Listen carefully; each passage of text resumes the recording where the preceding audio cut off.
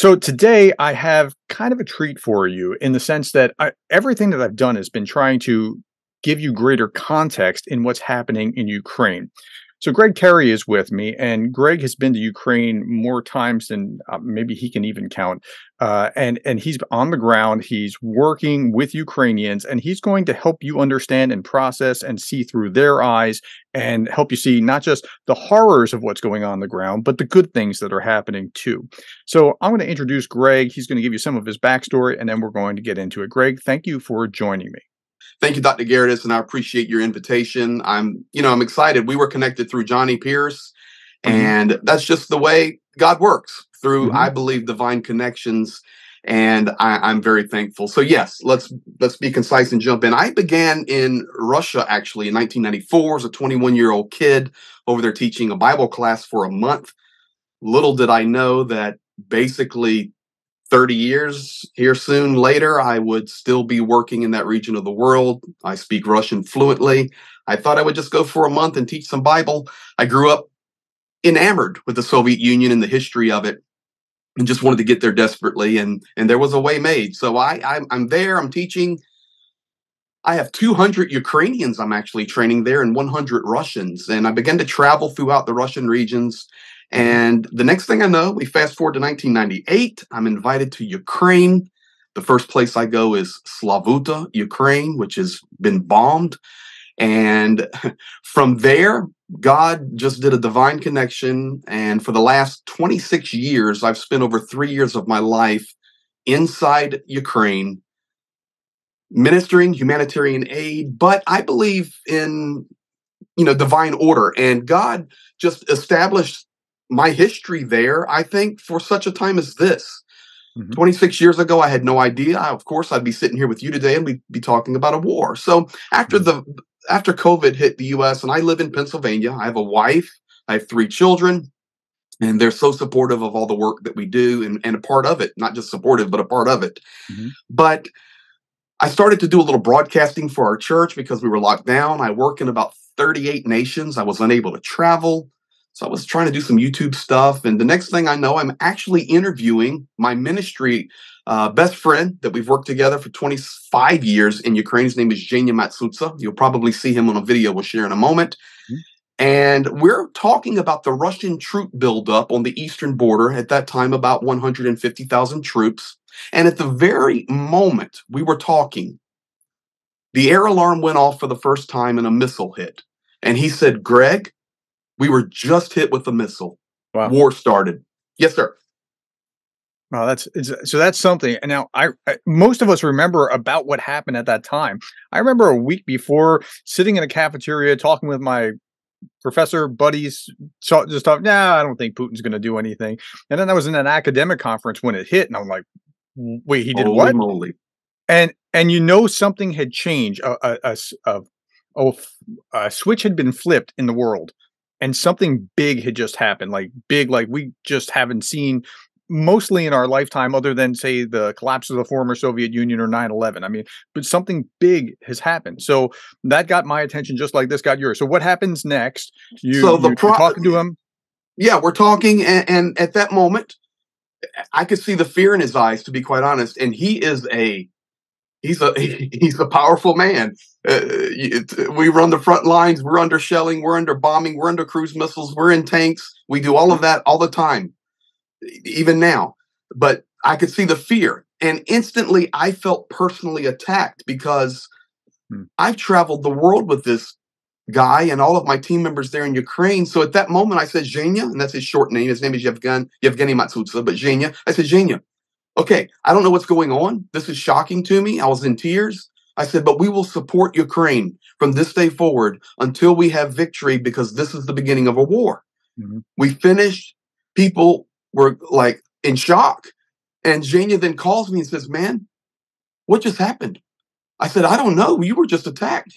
I said, listen, we'll stream every day, and we'll just try to help people.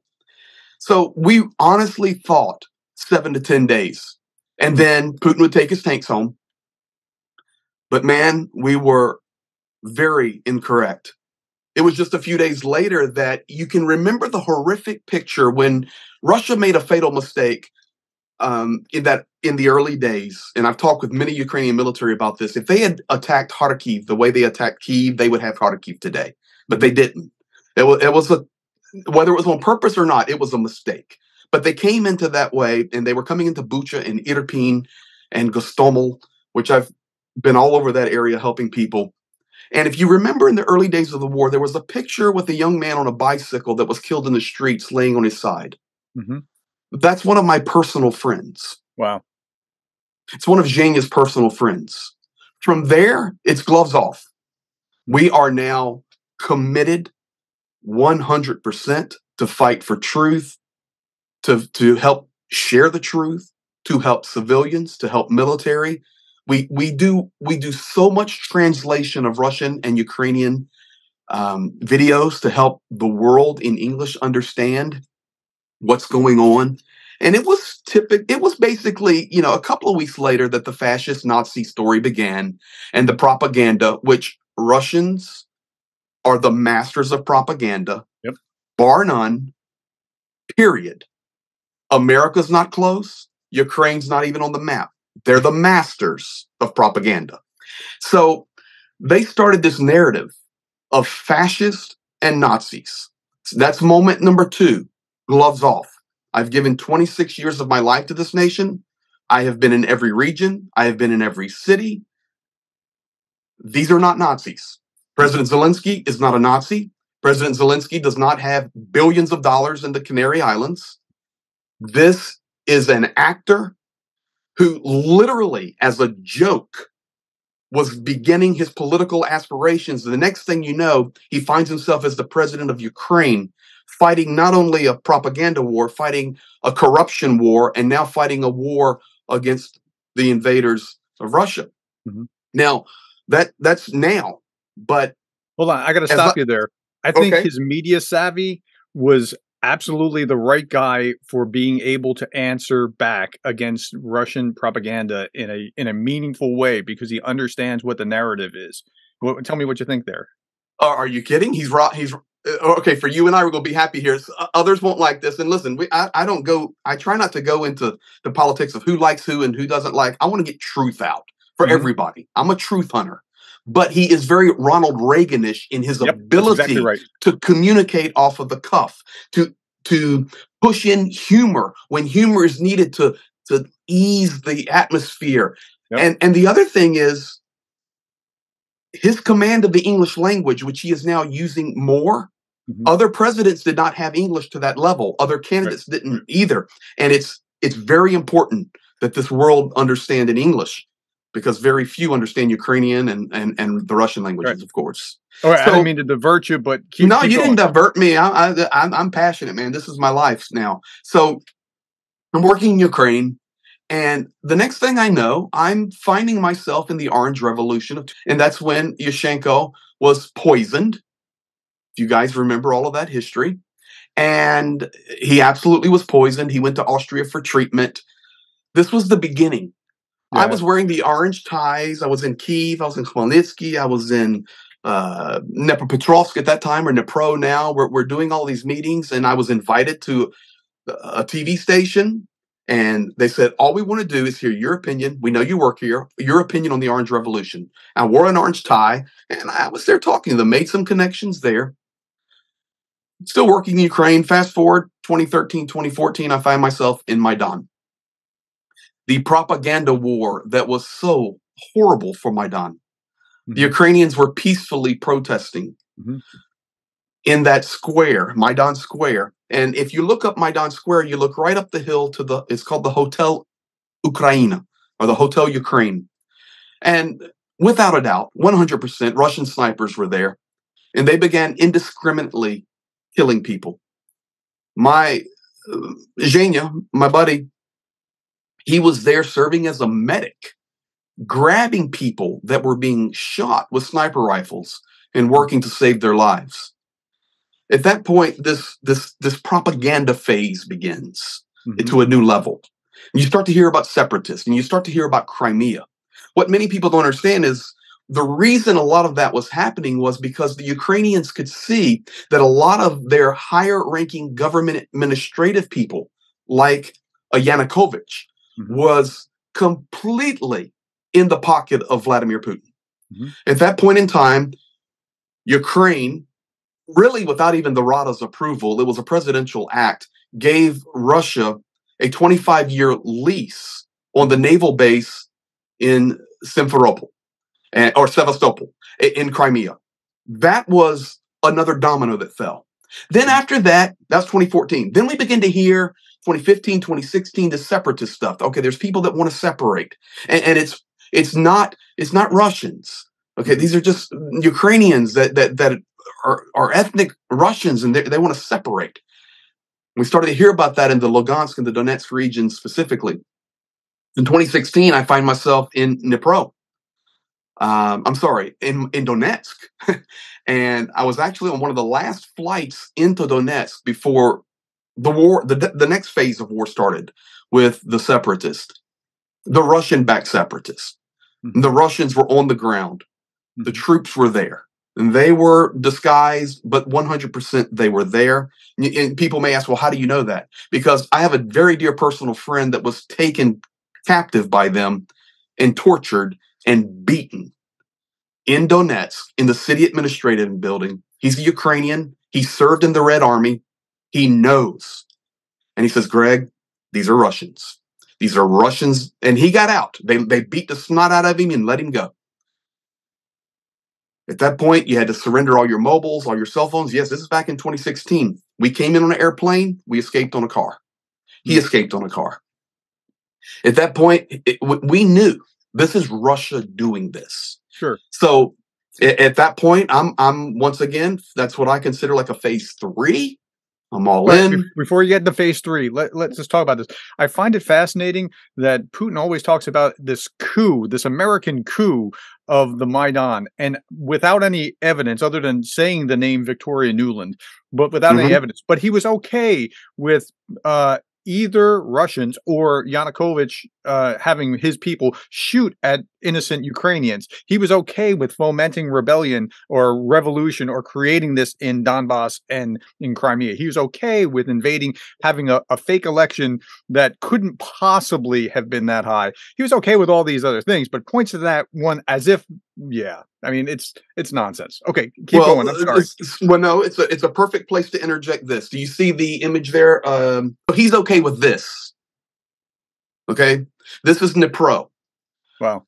I was there when this happened, and if you click, this is children. This is Mhm. grandmothers. This is fathers. This is not a military target. This is a residential building that was leveled. I was right down the street from it when it happened. And if you click Dnipro 2, State Pavlograd, and you can see behind me, all we're trying to do is get the truth out. And our friends here at Security Services gave us permission. We have all the documents we need to get it done. And we're here to tell the truth. This is the building that was struck. We're at 35 people that have lost their life, over 60 wounded. What's really interesting about this is that directly behind us here is the Dnipro River, and less than a mile away, maybe half a mile, is the most important bridge crossing the river. Jane and I were discussing as we were coming down here to this that if I was a military guy and I was against Ukraine, I would take that bridge out. Instead of 100 missiles all around Ukraine, I would take that bridge out. Yep. It would cut off all supplies coming from the southern region across that huge river, which is a mile wide right here. But instead of doing that, we're going to destroy a 9-story building. We're going to kill over 35 people. I assume by this point at the clean rate, they probably have removed all the dead bodies, and they're working. And it's very solemn right here. It's very quiet. Look over here, Jake. You can see the trucks lined up to clean. Mm-hmm. Everything is orderly. This would be like a 911 moment. If you look down here behind me, you can see all of the police and security in their yellow jackets, and then of course all the security. But the interesting thing is Ukraine is restoring this instantly. You're getting an instant restoration. Um, it just shows the heart and the integrity and the character of the nation of Ukraine. And I don't know. I remember 9/11 in the U.S. Of course, that was the Twin Towers, and our world changed. But something like this in this war, Day 327, this is one of the larger events where a lot of civilian lives have been lost. So, tragedy. There you have it, folks. We're here and we work very hard to tell the truth. And that's the truth. Dr. Now, Gerdes, when you see something like that and you're there, it's indescribable. yeah, I can imagine. I mean, and this is why I'm having you here, so that you can bring the context on the ground that people need to understand. I can't imagine that people would be as susceptible to going, yeah, it doesn't matter, it's not our problem, if they've experienced what you've experienced and seen what you've seen. You stated before I asked you to show that picture and video that Putin's okay with this. Hmm. And that's the fact. Hmm. And I would even take it a step further and say this. If nations are still supporting this dictator, Hmm. then they're okay with it Mm. because it is clear Right. what is happening here. And if you support something through trade, then you support the narrative Hmm. of what they're doing. Yep. And, as we often say on the streams, follow the money. And unfortunately, Dr. Gerdes, I could sit here for 24 hours and show you nonstop video of all these places. We were down the road coming from this, and we were in Pavlograd, and we were staying in our hotel, and an Iskander missile came in right beside us, blew us out of the bed. And I can remember it Wow. was like slow motion. I was thrown up out of the bed, and as I'm coming down through the air, I hit Zhenya on the shoulder. I said, "Man, we've been hit." And he woke up. We immediately got up. The building shook. We got dressed. I don't know if you can see this, but I was given this from Zaluzhny, and the military brass there. This is actually a military card that allows me free access to come and go wherever I please. Block post, it doesn't matter. I'm fully. They see that, it's let's go. Um, so we immediately, I had that pass at that time, went straight to the impact site. And we're the first ones there, other than the regional governor. And I walk up to the regional governor, and Jenya's with me, and she's like in tears. And I walk up and I'm speaking Russian to her. They're all speaking Russian in that region. I speak Russian to her and I say, I'm here. I'm sorry, but I'm going to help you share the truth and do anything we can to help. She goes, go do whatever you want. Please share the truth. 9 children just lost their lives. And I walked over, it's on my YouTube channel in the shorts. I literally go over to the impact crater, 40 feet across and 25 feet deep. Yeah. And all the homes destroyed. And we want to share the truth. So, yeah, Putin's okay with this. And he can disguise it any way he wants. He can do whatever he wants, but he is a murderer. Hmm. And he is a dictator. And the world, unfortunately, in fact, on my live stream coming up, Jane and I are working on it right now. We're going to be talking about the failure of world leadership currently. We know that in the United States, we're having a lot of troubles, down party lines, and now for the next batches of aid for Ukraine. When you come up to a situation in the world like this, whether it be 9/11, whether it be the war in Ukraine, at some point, good versus evil has to stand for itself and stand right versus my political view versus my political view. Right is Yeah, right. I agree. I'm right there And with not you. not not not conservative right.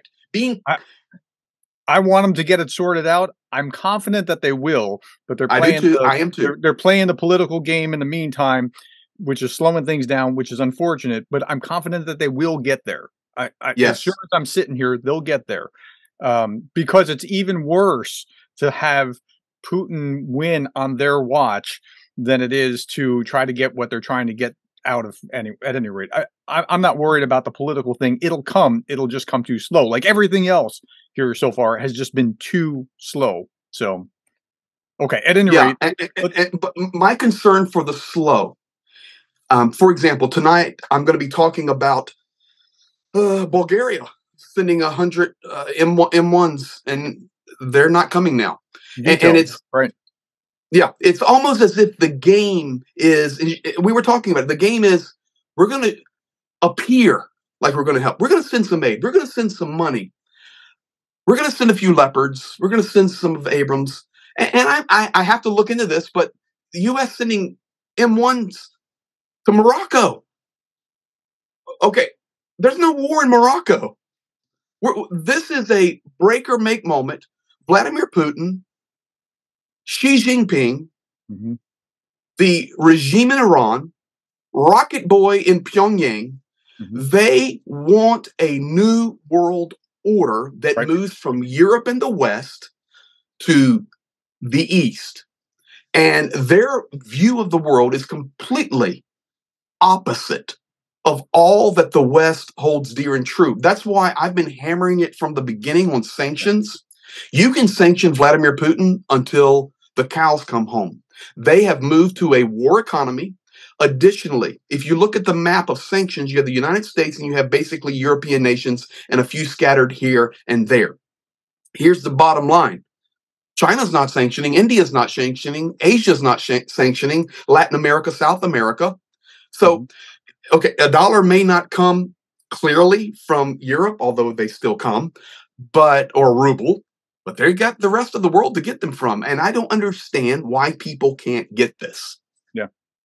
Yeah, it's pretty incredible to watch just how who's lining up on which side of the equation. Um, since I have you, I want to Mhm. spend the time with you on context. So, what else can you help us see on the ground in Ukraine? This is what we do every day. So, this is one of my team members here. We have a nonprofit NGO handing out food packs. We deliver them nonstop. But if you see the soldier back there, Hmm. so our organization, we only work with military, even Hmm. when we're helping civilians. And Right. the reason for that is because we want to stay alive. Many people have went Right. in and they mean well. Even some organizations in Ukraine or others that have come from abroad and they want to come in and they want to help. Most of them can't get to the front like we do because they do not have the connections or the trust, which could take me down an entire different rabbit hole I'll just touch and maybe we could hit it some future time.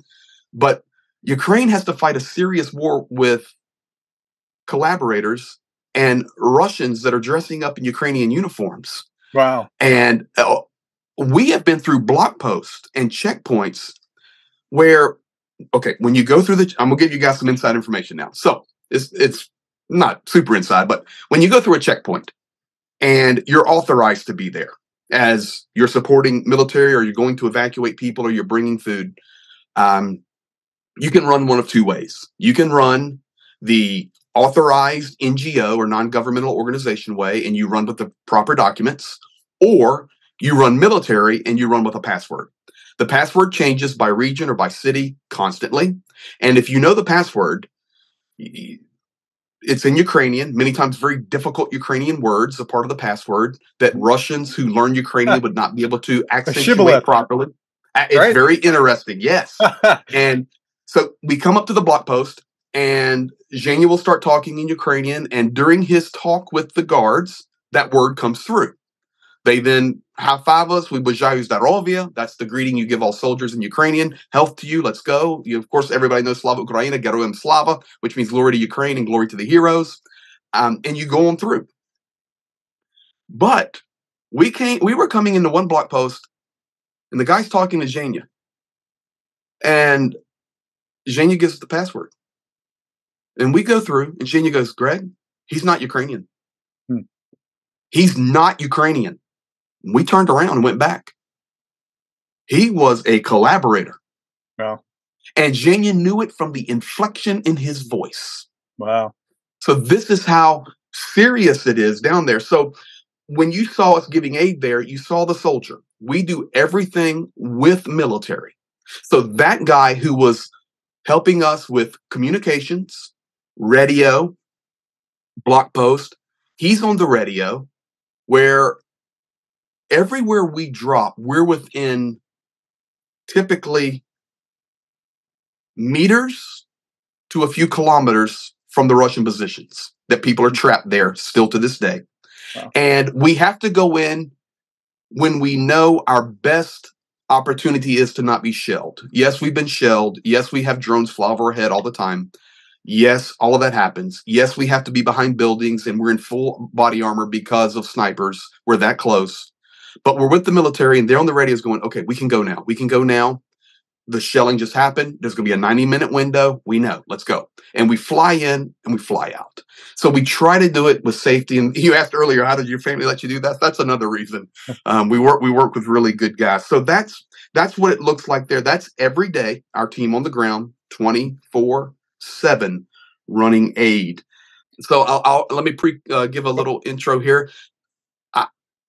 I know it. I'm sleeping there. I'm waking up. We had tried to upload a stream. We run with Starlink. We're always providing Starlinks to the soldiers, and now a lot of drones and a lot of drone components, which is incredible how this operates. But I tried to upload a file during the night. It didn't happen because when I'm in Ukraine, and I will be back in Ukraine, I travel there January the 2nd. I'll be there January, February, March, running the front lines. I stream live every day, because it's the opportunity to get the most amount of truth out.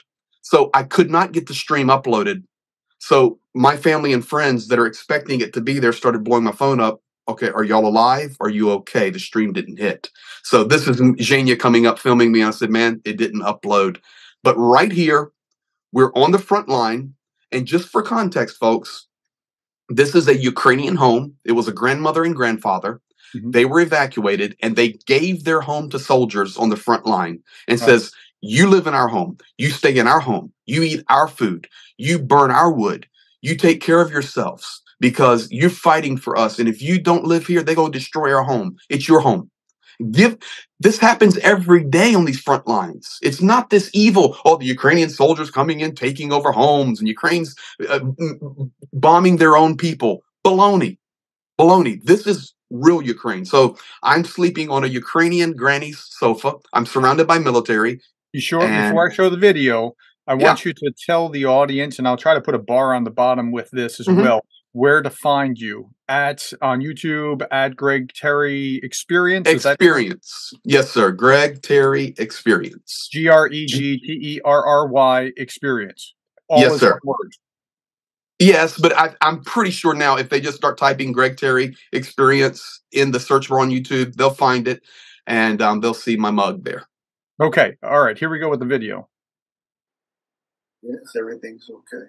Sleeping under a little blanket. Surrounded by AKs. How does it get any better than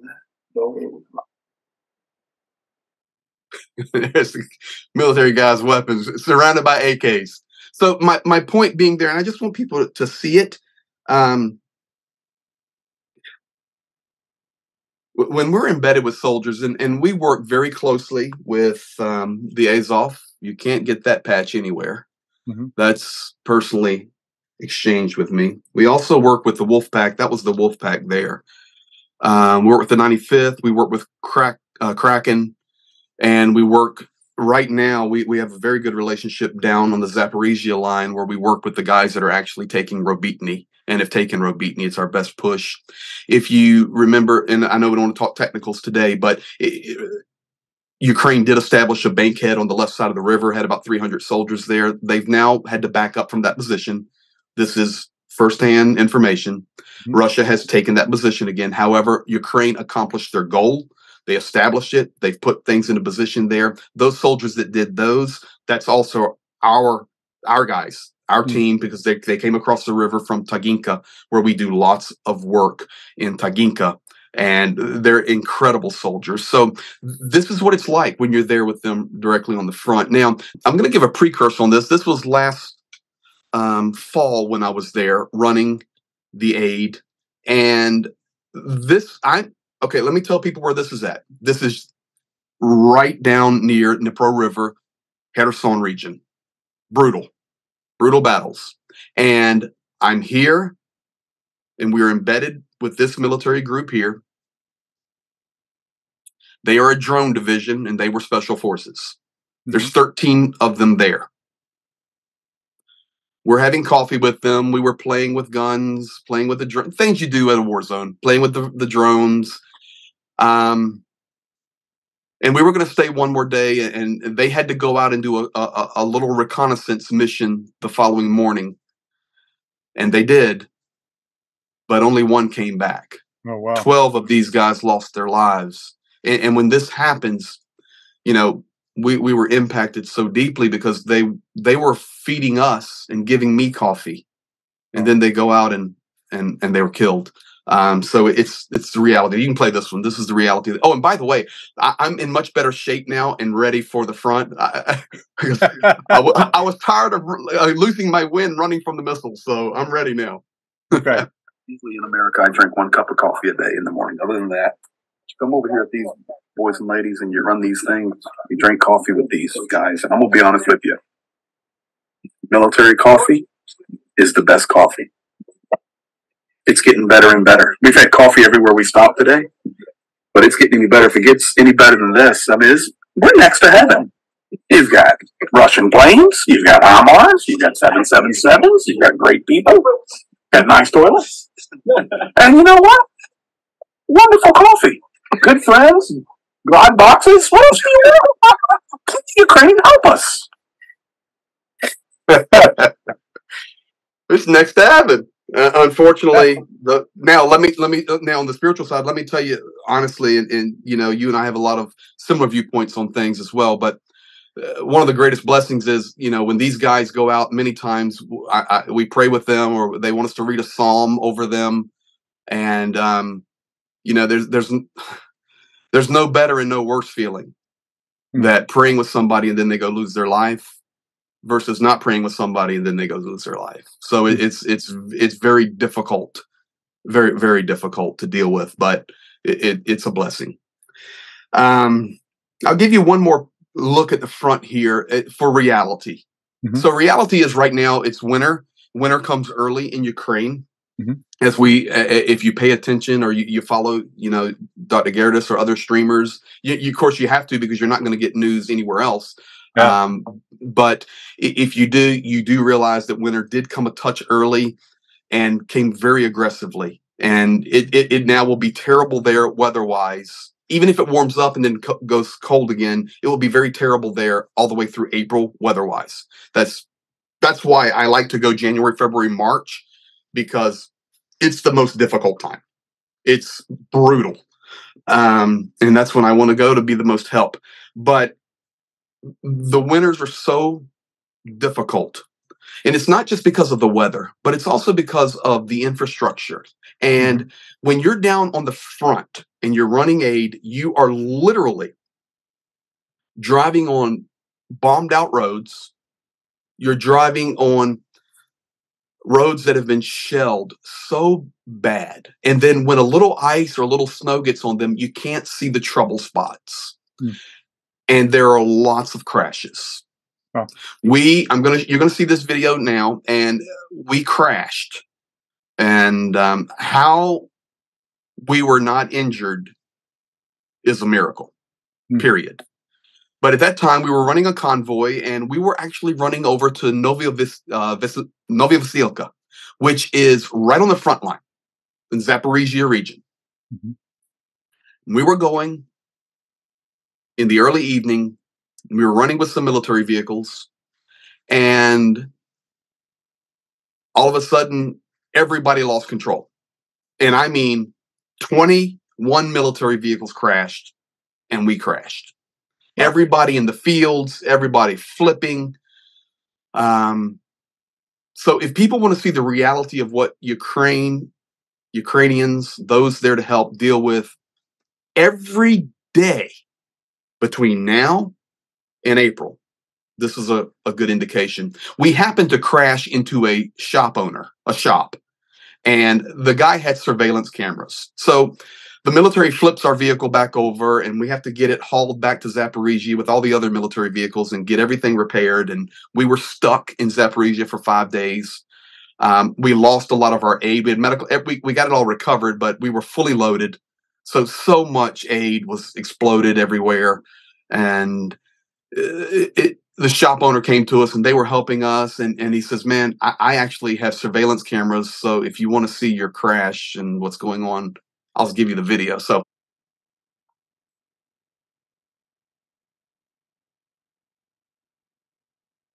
we're loaded there. Yeah, you. They just flipped us back over. Here we go. Everybody went out.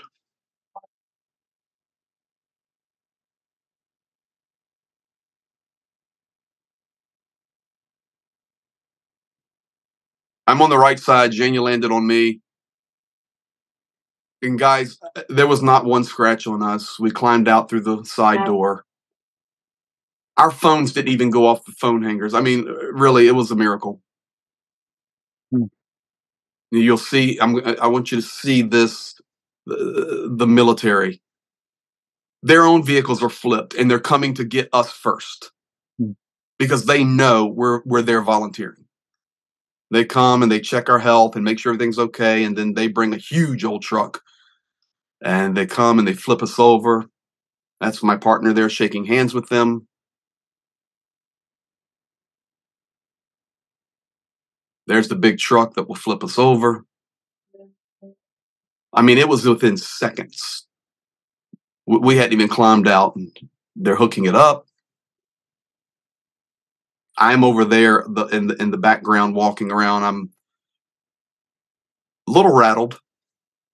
Your vehicle flipped over, and cruise missiles are flying over your head.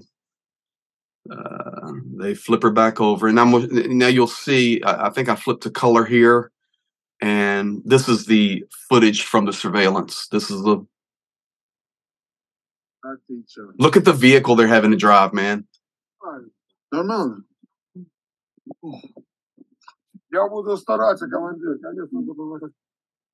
All I can tell I asked you, him, was he okay? of course, tonight, guys.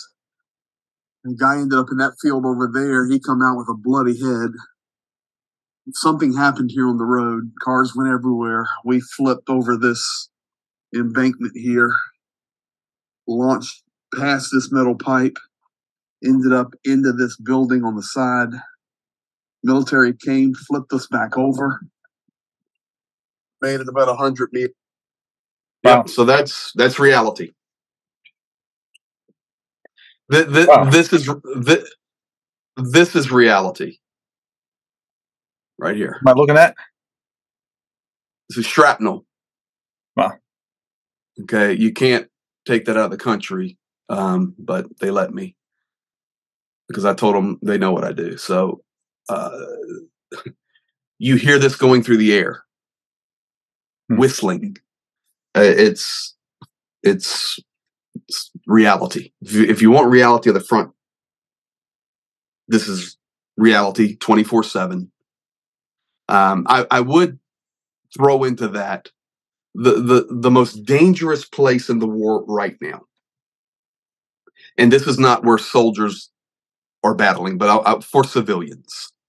And I want people to remember and not forget the city of Kherson. So Russia had occupied Kherson, then they backed up, went back across the river, and at that point, I'm just going to tell you the truth here. Ukraine really didn't push them out of Kherson. No. They retreated to establish a position to destroy that city. That was a smart military move on. It was brilliant. Case. It was brilliant. Everybody came in, they shell it. Now, the problem is every day, guy, I don't care if you see this or not, listen to me. Every day, hundreds of shells hit downtown Kherson, and every day civilians die. Every day. Just think about that for a moment. That was their plan from the beginning. Kherson, so we have multiple bases of operation. Our organization is based in Khmelnytsky, Ukraine, which is in Western Ukraine. We also have a launch point in Kyiv, Ukraine. And basically what we do is we run the circuit. We have soldiers and friends in Chernihiv and Sumy, which is in the very northern region of Ukraine. By the way, you're not going to see this on the news. You're not going to hear this. We get this directly from our guys that are literally on the front. There is a lot of reconnaissance activity right now in Chernihiv and Sumy regions by special forces from Russia that are coming in. They're sabotaging the Ukrainian military. They're killing the Ukrainian military. They are setting up for a potential reinvasion of Chernihiv and Sumy region. You're not going to get that anywhere else, but I'm telling you that's the truth. Then we also have a base of operations in Kharkiv. We have a base of operations outside of Bakhmut. We have a base of operations in Zaporizhia, and we have a base of operations in Kherson. Our place in Kherson, where we base, and when I say base, we stay there. We're 800 meters from the Dnipro River. We are shelled all night. We have a place chosen specifically with certain walls that will protect us. We feel relatively comfortable there. But the Shaheeds, the reconnaissance drones, the artillery incoming is nonstop. And that's firsthand eyewitness. So that's what we do. And in a 30-second nutshell, we load our truck, we load a trailer. We also do 3 shipments. We will send a shipment to the Kharkiv area, where we can support places like Kupiansk, one of the most important battles right now, Kupiansk. Mm-hmm. We also send goods to like Pavlograd, where we can, or Dnipro, where we then can support the Bakhmut line and the Avdiivka line. And yes, we have personal friends on the inside of Avdiivka right this second. We have friends in Marinka right this second. Very, very, very difficult right now in those 2 places. Yes. And we also drop ship to Kherson or Mykolaiv. So when we leave, we do a 10-day run. And we unload on the north. We then hit the Nova Pochta, which is the shipping, like a UPS, Nova Pochta. And we go, they reload our vehicle with all of our aid. We deliver in that region. Then we go to our next load and pick up. So in our circle run, we will do 4 major drops of aid. Mm-hmm.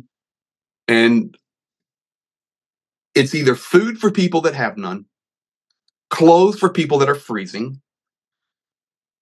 But a lot of the aid right now, a majority of our aid is military aid. Mm-hmm. So at the same time, I'll give you another little piece here that's really interesting.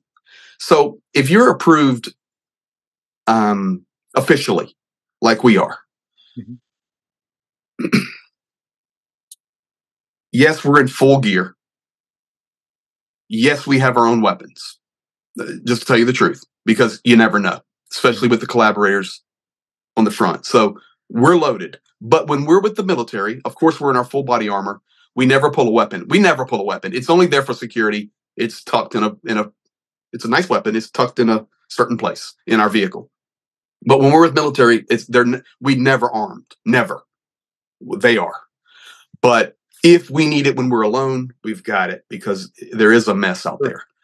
But since we're approved, another interesting thing that those organizations that are approved, that are basically, when you're approved, they know you're not a collaborator. They know that you're not spreading propaganda, and they know that you're not a Russian spy. That's what it means to be approved.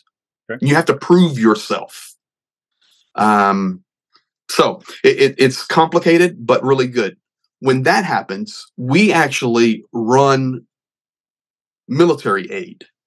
And now we're not running, well, we do run some ammo occasionally for snipers, but a lot of what we run is actually drone pieces, because a lot of the drones that Ukraine is manufacturing, there are a lot of volunteers that are out of work now, that are like computer programmers, network engineers. These guys are in their basements, or they're in their little apartments. They have 3D printers, and they are building the additions that go on all of these drones. And we will go, and we will pick up, they'll say, okay, we got 25 kits prepared. These go in the DJI-3s, and they will drop 1 grenade, or it will drop a grenade and we'll carry 1 more reconnaissance camera or a night vision camera. They create them, we pick them up, and then as we're dropping aid, we also drop the drone equipment. That's It's really awesome. interesting. Yeah, very Yeah. interesting how it works. Okay, so we're almost out of time. What's the last thing that you want to impress upon viewers, and how do they, if they want to contribute to what you're doing, how do they find you to do that? What's the best path? So, a thank you, Dr. Gerdes. Hey, And thanks for being here. I mean, this is are you great kidding? context that I couldn't I possibly touch. Hey, we're all one team, and that's Yeah. what I would like to share. Is we're one team. Mhm.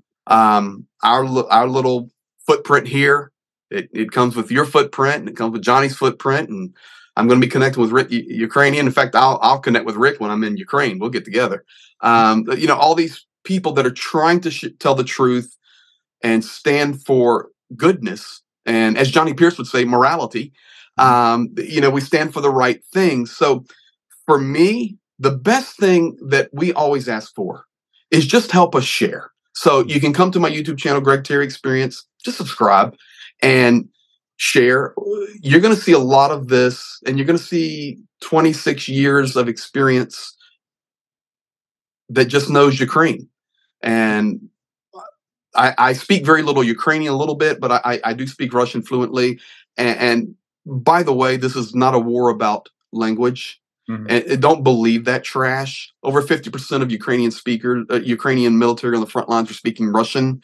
And if I go into a store, even in Lviv in Western Ukraine, and I begin to speak Russian, the Ukrainian speaker will say, "Welcome," and speak to me in Russian. It is not Mhm. about that. Of course, Ukraine wants their language. Of course, Ukraine wants their culture. That has nothing to do with this war. Zero.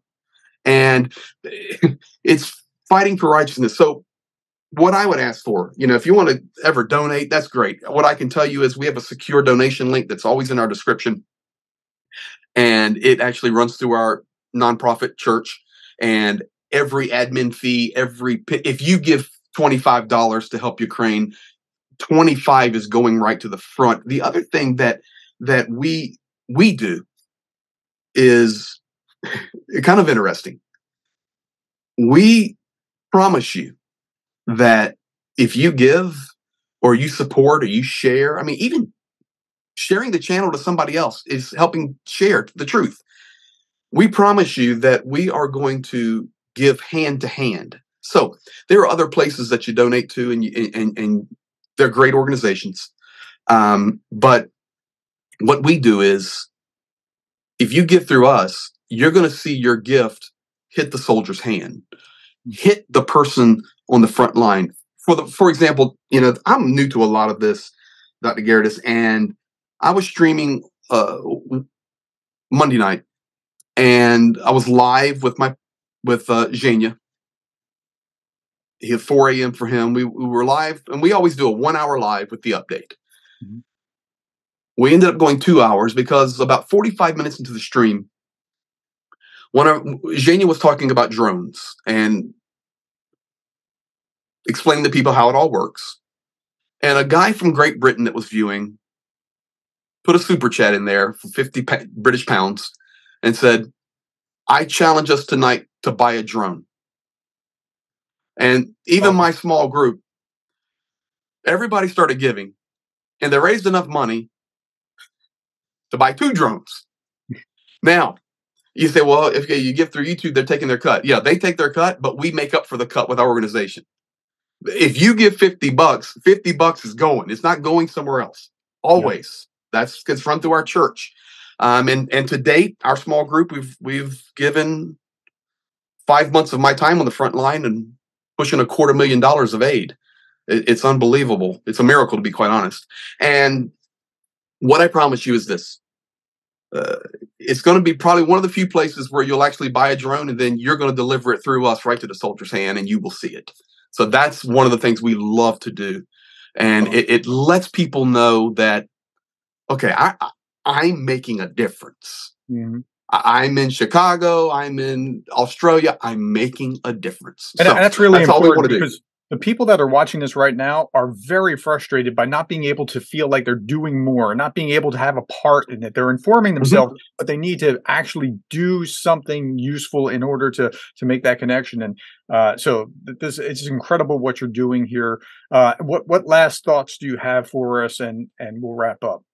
Well, the last thought I would give would be very simple. I was in Washington, D.C. I was invited there a couple of months ago. I'm very close friends with a RADA member out of Ukraine, and a lot of governmental people now, but um, who was best friends with Reznikov. And that's why when the Reznikov thing was happening, I was on top of it on my streams telling people the real truth about what happened with Reznikov. He's a really good man, a really good man. Mhm. He's not corrupt, and we fought all that propaganda, but through those relationships, I received an invitation out of the blue to come to Washington D.C. a couple of months ago, and I met. It was a closed door meetings with Ukrainian military, the ambassador of Ukraine. We were in D.C. and also U.S. senators and U.S. House of Representatives, and they wanted to talk to people in a small group setting, for the military and for Ukraine, but also like a brainstorming session for those that had actually been on the front lines that spoke English or were Americans. Mhm. And I was the only one there. Hmm. There was just it's not about people that are streaming and sharing the truth, but there's very few that have been there. There, yeah. And I was there and they were asking me questions and we were talking about it. And then and I have full permission to share all of this. It's actually a video on my channel. Representative of Indianapolis, actually, Northern Indianapolis, Representative Victoria Sparks. She's a great lady. She said, okay, enough of this. Let me tell you the truth. I am in the Capitol. I'm a House of Representatives member. The senators are here.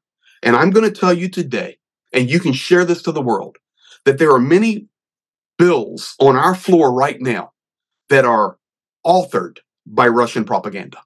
Mm. They may come through the political avenues, but I'm telling you, they're authored by Russian propaganda. And some of those on the right and some of those on the left are going right down that rabbit hole because Russian propaganda runs the world. And this was point blank out of her mouth. And I asked her, I said, would you mind if I share that? She goes, not only share it, take a picture with me. I said it. And what I want to leave with people is do not give up. Yep. Do not grow weary in well doing, because at the right time, we're going to reap a great harvest together. And the last thing, and the reason I told that little story there is for this: make sure you have a good source and validate the things that you hear on the street, in the grocery store, in the church, and especially on Facebook. Yep. And the internet. Find good sources that you can trust. You don't have to agree with everybody politically. You do not have to agree with everybody socially, religiously, any of those spheres. But we can agree that this is egregious, that this is an evil dictator acting, creating a wave of genocide in Ukraine, and the world is literally watching it. We have to do our part. It's human. It's human. Greg, thank you so much for being here. And I hope that a lot of the people that are viewing this right now will go immediately, drop what they're doing, go over to your Greg Terry Experience on YouTube and subscribe so that they can see ongoing what you're doing, all the good works that are being done. Thank you so much for coming. Thank you, my friend. I appreciate you and look forward to more stuff in the future. And I'll tell you this, I leave in, less than 4 weeks now. Definitely do a call into you from the front somewhere. Yeah, let's plan on doing that sometime. Absolutely. It's done. All right. Thank you. Slava Ukraine.